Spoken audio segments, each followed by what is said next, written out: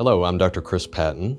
I'm an orthopedic surgeon with Western Kentucky Orthopedics and Graves-Gilbert Clinic. Thank you for joining me. I'm here today to talk about hip and knee replacement and answer some of the various questions that I often get asked in the office. When someone comes in with a hip or a knee complaint, we will evaluate the patient, take x-rays, and discuss the various issues that they're having. Primarily, that's obviously some pain associated with these issues, and then functional problems such as difficulty walking, bending, popping, etc. And then usually with x-rays and sometimes other imaging, we can determine what the problem is. Very commonly, that is due to arthritis, which as we age tends to become more of an issue. And so initially the treatment for arthritis is not to have a joint replacement first, but to try other measures, whether that be arthritis pills, arthritis creams, sometimes exercises or physical therapy is helpful, occasionally a brace, say for a knee problem, injections can be helpful, and other types of techniques there. In fact, one of the questions that I've been asked more lately is regarding certain injections other than the typical cortisone injections that we do, and those are called stem cell injections. That's a fairly common topic now, and stem cell injections have gotten a lot of interest in the last few years because they're a newer technique, but as of yet still fairly unproven for arthritis. It's not regulated by the FDA, who controls various interventions and medicines. And so for right now, I think the jury is still out on whether stem cells will be helpful here. You may hear them in discussion about rejuvenation of joints, restoring joints, but unfortunately there is no definitive evidence that they actually regrow cartilage in the knee when someone has arthritis, or in the hip for that matter. So we try various options as much as possible, and then unfortunately arthritis tends to gradually progress. That's the natural history of this. And as things worsen, then people typically become less happy with their function and pain, and as a result then we have to start thinking about a surgical approach when all else fails, and usually that revolves around a joint replacement. And so today we'll talk about hip and knee replacements specifically. A big question is at that point is when patients say, well look, when do I really know that it's time to have a hip replacement or a joint or a knee replacement? And typically I'll summarize the various options and things that we've been through, go through with the patient what their limitations are. Many of the patients have night pain problems, they're having trouble working, or at times they just feel like their knee or hip is unstable, as if they might even fall. And those are typically the patients who are the happiest after joint replacement, because they've gotten, unfortunately, functionally pretty bad. And that's where we can make a big difference with joint replacement. So that's when we start talking about pulling the trigger on surgery, and I think that's the most appropriate time for people. Once we do talk about joint replacement, lots of people want to know, well, what are these made of? What does a joint replacement look like? And so most joint replacements these days are made of a combination of titanium, alloy, and a special type of plastic, and some also contain a ceramic bearing as well. So this is a model of a knee replacement. And as you can see, I'll lay it over my own knee here. This is how this works. Basically, you have a model of the femur bone or thigh bone, the shin bone called the tibia, that now, instead of the bones rubbing together, they are covered with metal implants that are stuck in place. And then in between the two metal is a piece of plastic. And so, like the knee, it bends back and forth, and then also has a bit of rotational component with the particular knee replacement that I use to help mimic more natural knee biomechanics. The one thing you'll notice not on this model is the kneecap, which sits here in the front. And they didn't include the kneecap on this model because it's a bit unstable to play with. But in any event, as you can see, the way we get these in here are to separate the bones during the surgery, and we actually cut the bone and mill it, and then this piece, in some instances, is glued in place. In some, we actually have cementless varieties. And then once we've capped either bone, we put this special plastic piece that goes in between. And again, we have various sizes of these things. And then we basically put it back together. You'll notice these rubber bands that are holding the model together. These represent the ligaments on the knee. These are not actually used during the surgery. But this is how it works. And because of that, then, the bones aren't rubbing together, and that's how it alleviates pain. All right, so this is a model of a hip replacement. And essentially what this represents, the clear portion is the pelvis. It's the left hip, if you will, as if it was my hip. And the other clear portion here represents your thigh bone. And then, as you can see, in between the two is the socket. It's got a metal shell inside with a plastic liner. And then the femur may be a little more difficult to tell, but it has a metal stem inside the femur, roughly 5 inches or so long. And then on top of that is ceramic or metal ball. And there's certain reasons why I use one versus another. But those come together, and that's what forms a hip replacement. And then, of course, there's more flexibility through the hip than is on this model. If I take it apart, it tends to be a bit unstable, but by moving it around, you can see no longer are the bones touching one another. And again, that's how it alleviates pain. So now that we've seen the models of the hip replacement and knee replacement, we need to talk about getting you as the patient ready for surgery. Typically, there are certain things that we need to go over from a medical standpoint unrelated to your arthritis and make sure that you optimize your medical health so that we do the surgery as safely as possible and it makes your recovery as easy as possible. And so we like to ask patients about their medical conditions, specifically related to whether you have diabetes or not, and we certainly want that diabetic control as tight as possible. We like to ask patients not to smoke for at least a month before their surgery, because we know that smoking doubles your risk for infection. We like to make sure that your blood count is satisfactory, you don't have any active heart or lung problems going on, and a few other things that we screen for with lab tests and the like. If possible, we also like for patients to lose some weight, particularly before surgery, so that they can understand that it's easier to recover, get up and move, and that also reduces risks for wound healing, etc. If you're of normal weight, that really doesn't apply. So there's various things there that we like to optimize, if you will, to make sure that it's the easiest process possible and as safe as possible, because we want to hopefully prevent every complication we can. In doing so, we also need to get you ready with equipment for surgery. And most people with knee and hip replacements need to use a walker after surgery. We have those here in the office. If you don't have one, it can equip you. You'll use that when you go home from the hospital for a while, typically anywhere from 2, maybe up to 4 weeks, depending on the patient. Sometimes people then will need a cane as time goes along, and occasionally people need an elevated toilet seat to help. But those are things that we can individualize as we need.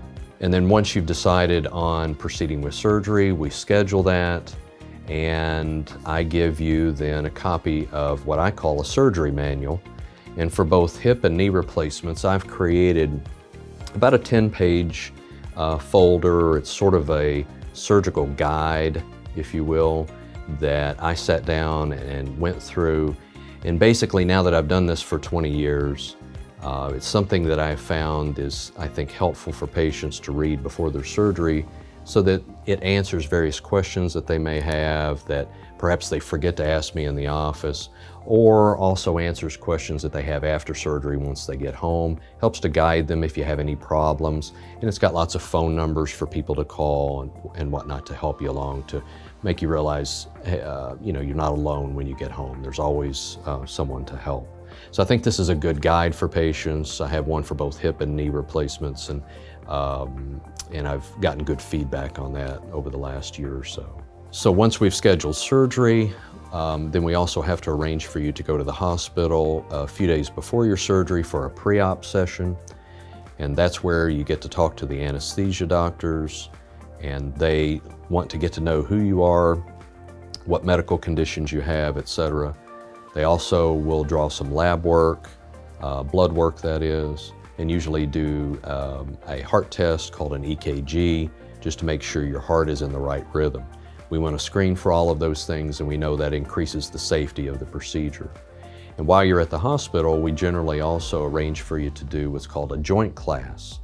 And a joint class basically is talking with our orthopedic nurse navigator and watching a short video, and that helps to go through various things, what you'll encounter the day of the surgery, and also what to prepare for at home for when you're discharged from the hospital.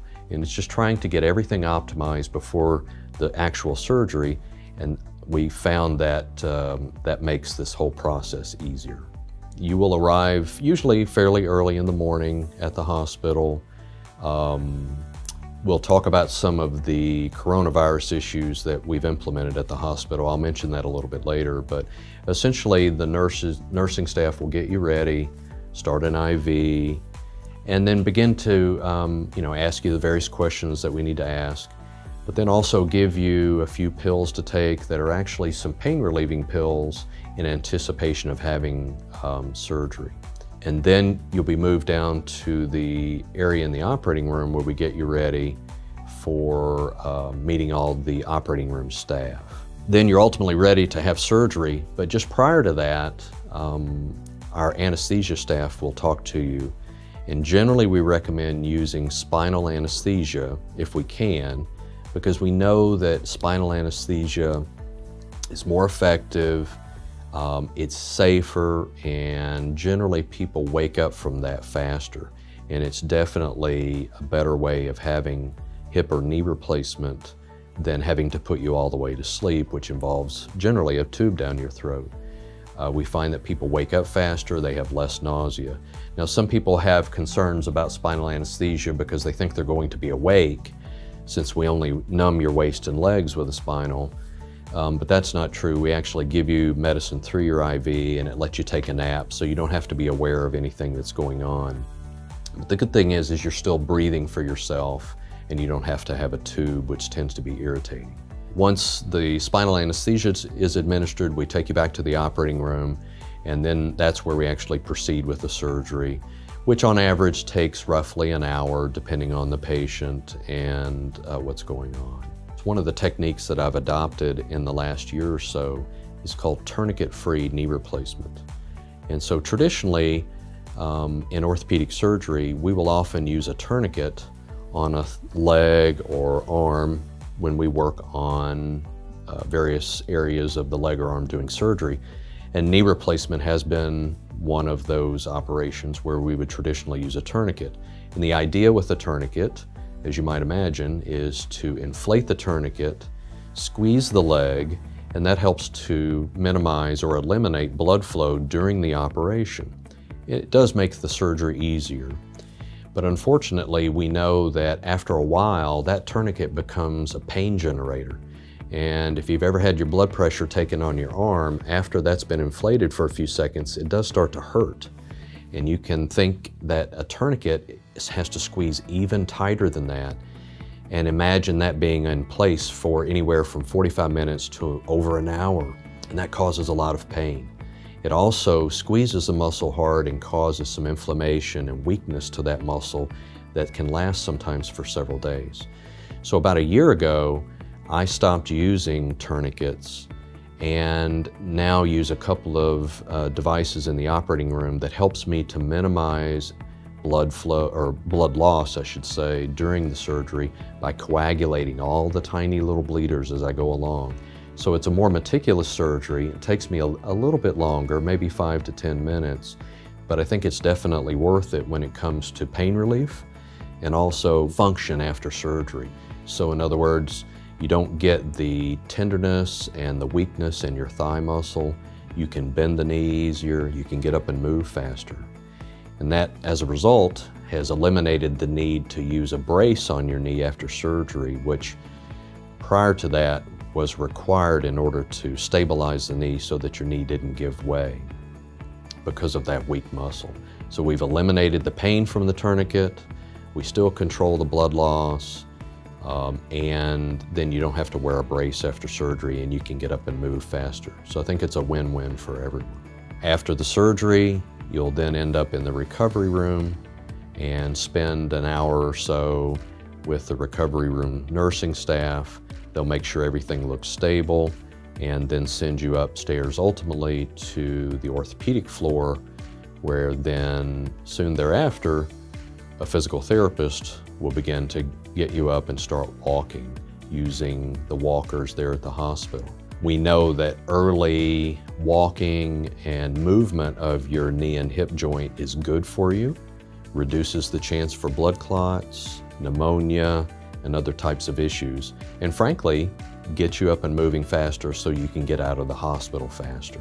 Hip and knee replacements in the past have gotten a bad rap as far as pain management, and rightly so, simply because in the past we've had less options to use to help with that. Nowadays, there are lots of different things that we use, and that's why we call this pain management program multimodal pain relief. And that involves medicines that we give to you before the surgery, 2 or 3 pills, the spinal anesthesia itself. During the surgery, right before we close the incision, I actually inject numbing medicine around the knee or hip area to reduce pain. We use a cold pack or ice on the operative site to reduce pain and swelling. And then we also provide medications, sometimes through the IV and sometimes by mouth, to help augment pain relief as well. And most people do very nicely with that. So pain management has gotten a lot better in the last few years, where we've really focused on that and had more options to use than say 10, 15 years ago. I typically come early in the morning, the day after your surgery, check on you and make sure things are progressing. And then about 90 to 95% of my patients will then go home the next day rather than spend the night further in the hospital. You know, it used to be when I started 20 years ago, people would spend 3, 4, 5 nights in the hospital and then end up going to a rehab facility. And pretty much the paradigm has changed. We pretty much advocate going home from surgery and from the hospital rather than to a rehab facility any longer. Particularly now that coronavirus is an issue, I like for my patients to be at home, away from other patients if at all possible. And I think that's a safer way of doing it, and it's been proven to be safe, where we can treat you at home better and just as well as if you went to a rehab facility. But what that does mean is you have to have generally family or friends available for a few days who can attend to you if you need something. But again, you're going to be up and moving and walking on your own at home using that walker. So this is something that now is pretty much the standard of care anymore, rather than going to a rehab facility. And I think that's great, and frankly, it's good for our society. We'll save money that way, but more importantly, it's just easier. And that way you don't have to go spend the night in someone else's bed at a rehab facility. For a lot of patients, home therapy helps to first get you started. It's a bit of a convenience for the first week or two. However, I'm becoming more aggressive in getting patients to come to our office or one of their local physical therapy offices and getting started on early therapy as an outpatient.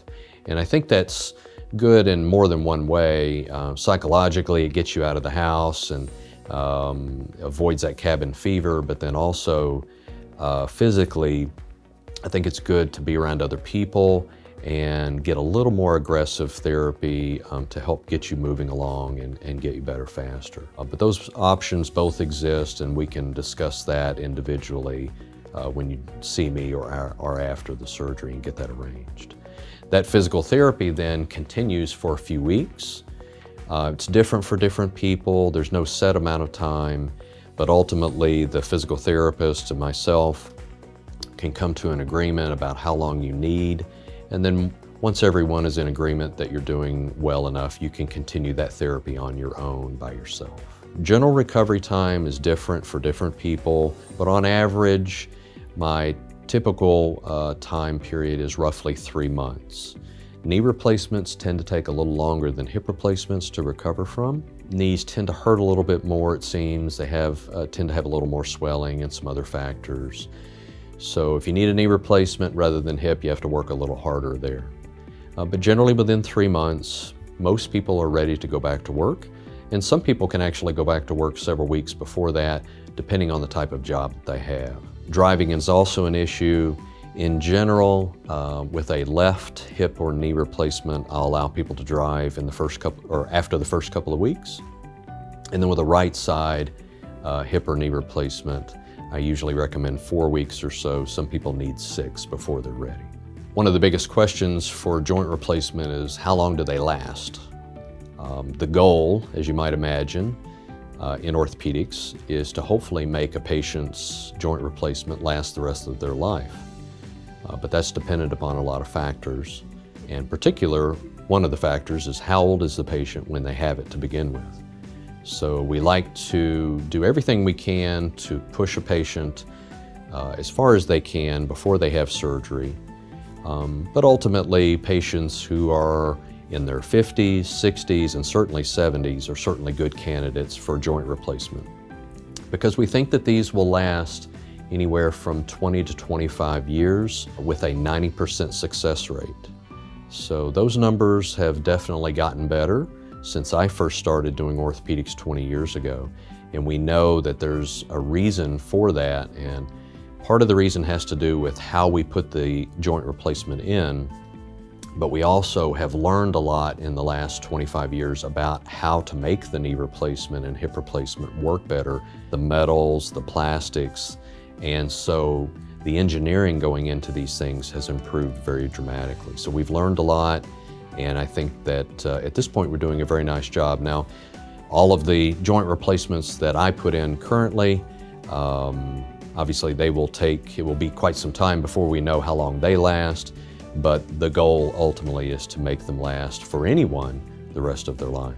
So another big question that people like to know is what can I do after a joint replacement? Do I have restrictions, etc.?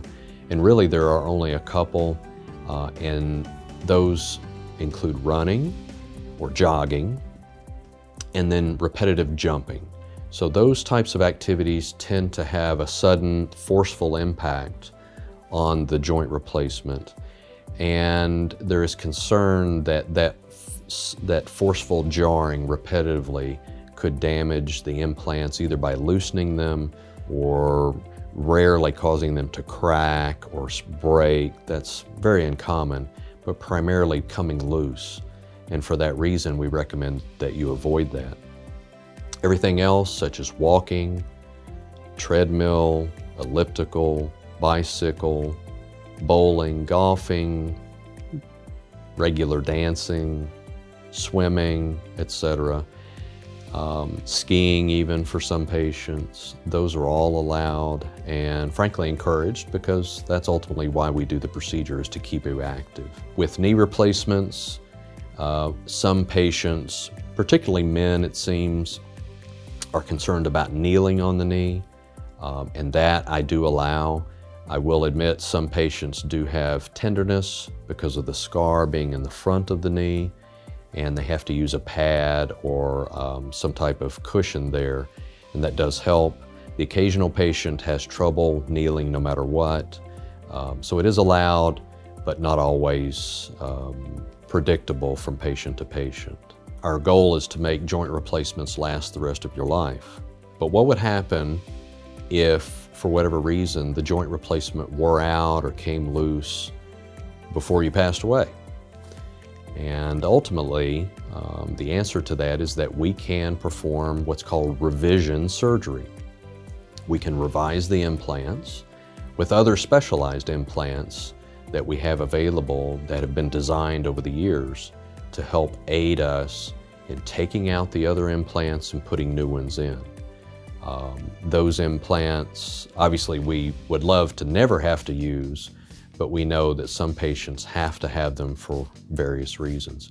But it is a viable option and can be very effective. So it is possible to redo a joint replacement but hopefully that never has to happen. We like, if at all possible, to avoid revision surgery by hopefully doing a one and done surgery. Revision surgery is associated with overall good outcomes, but probably not quite as good as the original knee replacement or hip replacement itself. And that's because of a variety of different factors. And so if at all possible, we try to do everything as complication-free as possible to avoid that. If you come into our office or certainly into the hospitals these days, you'll see everyone wearing masks, screening, using alcohol hand sanitizer, washing your hands, etc. All of that is very important to try to minimize spread of coronavirus. For a while here in Kentucky, we were restricted from doing elective surgery. And that included really any orthopedic surgery, joint replacements and the like. But then once we got more of a handle on the virus and figured out what to do and how to more safely interact with one another, both our office and the hospitals now have instituted a variety of screening measures and preventative measures to try and avoid transmission of the virus. And so we have found that over the last few months now that we've had a successful return to the operating room to begin doing knee and hip replacements once again. It should be known that here in Kentucky, you do have to have a coronavirus test a few days before your surgery. We arrange that for you. There are a few things we have to do at the hospital on the day of your surgery and while you're in the hospital. But fortunately, you're able to have a visitor to be with you, such as family member or spouse, and we can get through this despite the coronavirus. Obviously, once a vaccine becomes available, that will make life even easier for everyone. But I feel strongly that we can help you despite all of the coronavirus issues. It just takes a little more effort on everybody's part. So I hope that the last few minutes have been helpful with the explanations that I've given about knee and hip replacements. These are the various questions and issues that have come up repeatedly over the years that patients tend to focus on most. Obviously, it doesn't include every answer to every question, and I certainly look forward to answering those individually with you in the office if you need help. Both myself and a variety of my other partners at Graves Gilbert Clinic, Western Kentucky Orthopedics, treat patients with hip and knee replacements. I think we have a nice track record of taking care of those patients here locally at either hospital here in town. We have established protocols with up-to-date technology that you would see anywhere else around the country. And so I think that we can provide excellent, good quality care and keep track of those types of statistics because I want to bring the best to Bowling Green and would love to discuss those options and opportunities with you.